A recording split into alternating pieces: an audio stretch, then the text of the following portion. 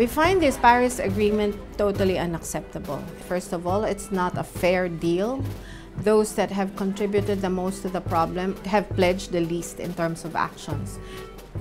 It's also not a deal that is ambitious enough.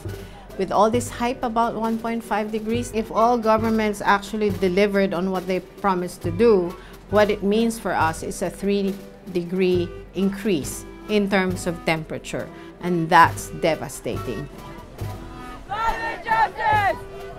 Now! We are from the Philippines, that is a country hit by super typhoons in the last few years. What we are experiencing right now, the thousands of lives lost, the millions of homes lost, that's only from 0.8 degree increase in temperature.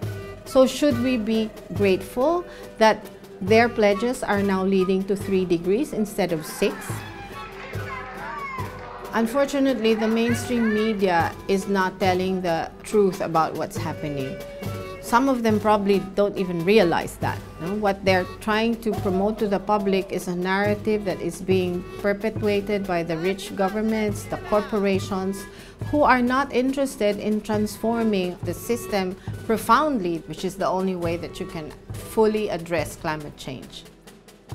We as people, as movements, we're not yet strong enough to dismantle the power of the corporations. So one of the urgent things we need to do is to build our power so we can change the system.